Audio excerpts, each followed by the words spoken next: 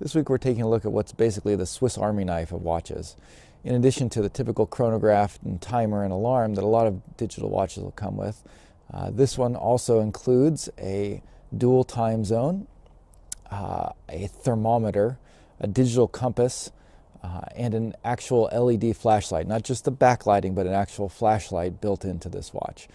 This week we're taking a look at the Nixon Baja. Take a look.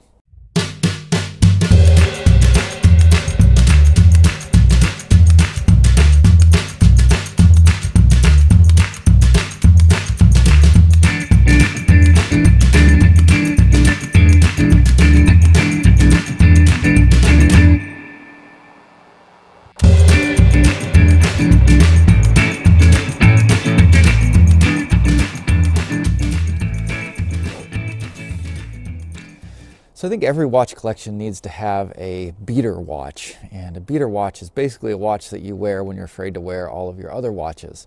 For me, probably the most important aspect of a beater watch is it's a watch that is inexpensive enough that you don't mind breaking it in case you're doing something that normally you might scratch your watch or drop it or break it. Additionally, for me, what I look for in a beater is something that can be used to do a lot of different tasks. Having a nice timer and chronograph on it is a great feature. Having nice active backlighting is good. Definitely you want to have something that's waterproof. And as mentioned in the intro, this week's Nixon Baja has all of those features and many more. And it does fit the bill for being a really inexpensive watch. I was able to pick this one up for a great price on eBay, and even on Amazon they have these ones listed for just an incredibly reasonable price. I believe Nixon is no longer selling this particular model from their website. They've sort of replaced it for the Nixon Unit, which is a very similar looking watch, and that one comes in some more stylish case options. As near as I can tell, the primary difference between the Baja and the Unit, other than the actual case colors and materials that it's made out of, it comes on, usually the Unit comes on a different strap than this one. This one has sort of a unique strap on it. We'll get into that as we go into the review. But the main difference, I think, is that the Unit does not include the LED flashlight that this one comes with. This one actually has a little LED flashlight. So it's not like the backlighting is really bright and that is enough to see things by. It actually has a little LED flashlight built into it, which is surprisingly useful. I find myself a lot of times putting on this watch at night after I'm getting ready for bed because I have little kids, and sometimes I got to sneak into their room while they're sleeping, and that gives me a great little opportunity to kind of see things. But let's go ahead and go through the review, and yeah, I'll talk about all the different features of this really great practical little watch.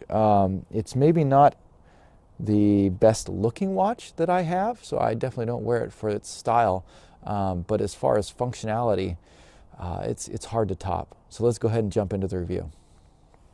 All right, so here's our first look at the watch. As you can see, it's a rather large watch. It's about a 50 millimeter wide and 16 millimeters tall, according to Amazon's website.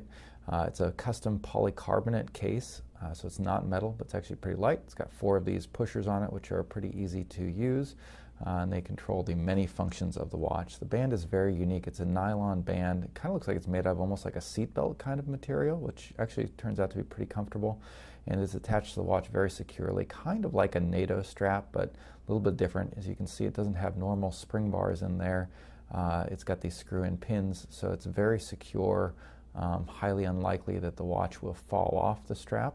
And rather than a typical buckle closure, it actually uses a Velcro system, which I'm not sure why they did that, but it seems to work pretty well. I haven't had any problems with it, and overall it's actually a very comfortable watch to wear despite the size. Because it's polycarbonate and not stainless steel, it's actually fairly light, and you don't even tend to notice that it is on there. Also, the watch has a 100 meter water resistance, so the strap is completely waterproof. The watch is waterproof. It wouldn't be any problem going swimming or getting it wet. Take a look on the wrist. As you can see, again, I have about a 7.5 inch wrist, so it doesn't look too huge. I mean, for a digital watch, it seems like you can get away with the larger sizes. again, I'm not that sold on the looks, and I didn't, it's not a watch that I bought because I think it looks cool. It's more something I got for the features and the functions that it comes with. Again, it's a pretty tall watch. You can kind of see from this angle. And the crystal appears to be, I'm guessing it's an acrylic crystal. It's got a little bit of a doming on it. It's not like a matte plastic or anything like that. It's actually pretty solid, and you can see it does catch a lot of reflections, but it seems to be pretty high quality. Haven't gotten any scratches on it yet. But let's go ahead and take a look at the features of this watch, because that's what I think we're here for. So here's just the typical screen. You can see it's got the date up top and the time, and then if you hold down this button on the main screen, you're going to get your temperature. In order to get an accurate read on the temperature, you do have to set the watch down for about 10 minutes or so. Otherwise, it's going to pick up your body heat and will show much warmer. As you can see, it's registering pretty hot right now. It wasn't quite 76 degrees when I was doing this, but because I had been wearing it, it had my body heat in there. So this is not like something you can just check the temperature whenever you're wearing it. It's more like if you're camping or something and you want to get out and get an accurate read of the temperature, you set it down and then take that. Hit this one, you can check the second time zone. So I've got this one set to Japan time. And so you can set it to whatever second time zone you want. If you hold down long enough, it will switch to the second time zone and keep that one up there. And it shows you the time zone, time and date in the second time zone that you're in, which is actually very handy because, as you can see, that was Japan time, and it was showing that it was 1:30 in the afternoon tomorrow. Has an alarm, which, again, very handy. I use that a lot of times to wake myself up if I need to set an alarm or to remind myself of something. Chronograph function, of course, pretty typical there. I like the numbers on the dial. They're very large, pretty easy to read. And then again, with the nice backlighting, you can read it anytime you want. To reset the chronograph, you hold that lower pusher down and it will reset it.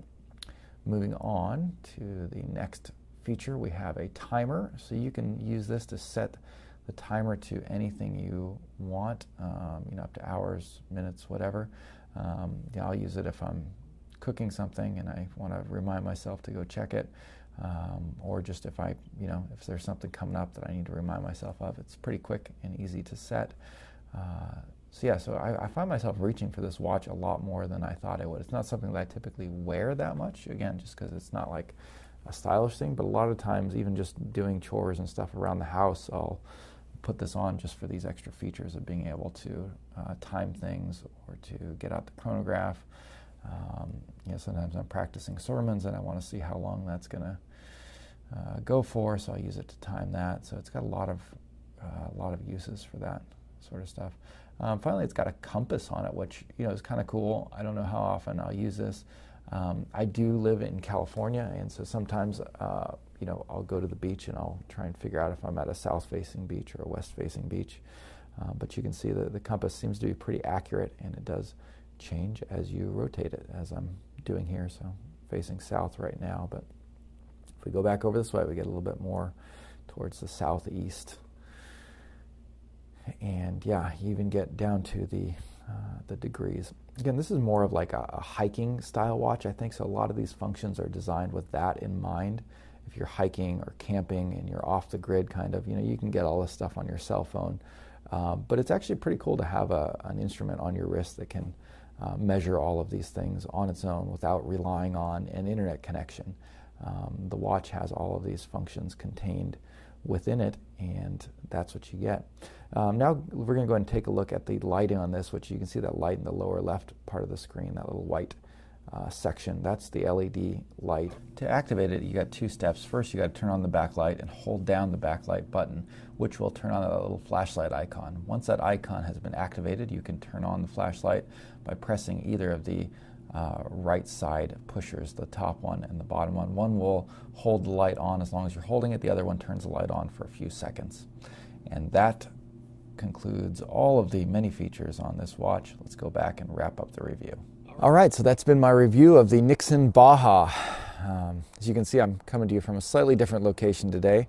Some of you might be wondering why I'm sitting in a leather seat outdoors in very cold weather. We can actually check exactly how cold it is because I have my Nixon Baja here set off to the side, so it's been tracking the temperature. So let's take a look. Yes, we're down to about 50 degrees. But the reason is basically everybody's sleeping in the house, and I was looking for some place to film a quick watch review while I'm staying up late tonight. And I looked outside, and for some reason my parents have a giant leather chair sitting in front of their chimney. So I thought, hey, that's a cool spot. And here we are. But that has been my review of the Nixon Baja. Again, this is what I use for a beater watch, and I think a beater is a handy watch to have. It's something that I'll use, if I'm exercising and I need to time something, or I find myself pulling out a lot for just using it as a timer or a stopwatch to time various things. Again, I use the flashlight feature on it all the time. I even pulled out the compass feature a couple times, something I didn't think I would use very often. But I think, as I mentioned in the review, I live near the ocean, so we have south-facing beaches and west-facing beaches in this part of California. So sometimes I'm wondering, which beach I'm at.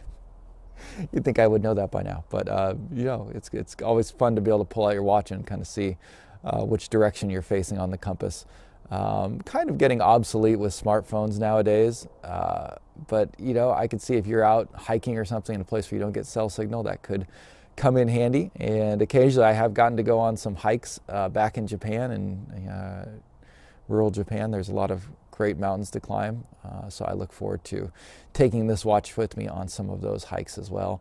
But yeah, thanks for checking out this review. Let me know what you use for a beater watch if you have one.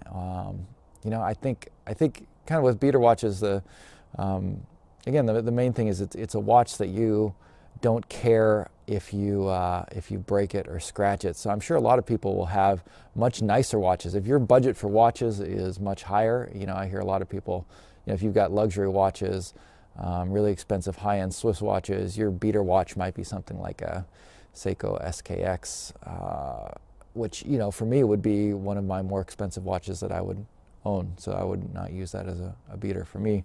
This one that I was able to pick up for less than $50, nice digital watch. That's more my style for a beater. But let me know what you guys use.